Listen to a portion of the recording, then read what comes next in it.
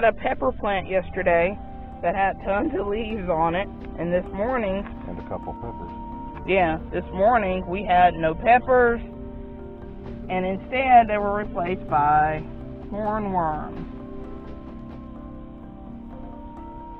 Oh, they're so pretty.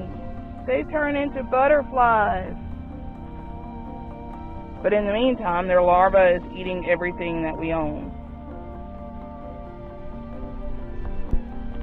Look at that slimy poop from the pepper they ate. Look at that. I'm so innocent. See that one? There's more on this tomato plant.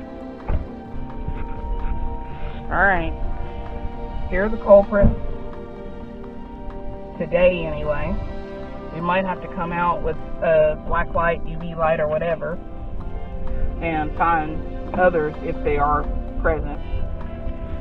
So what do you think we ought to do with them? Should we take them out and put them somewhere they can live and grow and not get into my stuff? Or should we just put them out of their misery and feed the birds?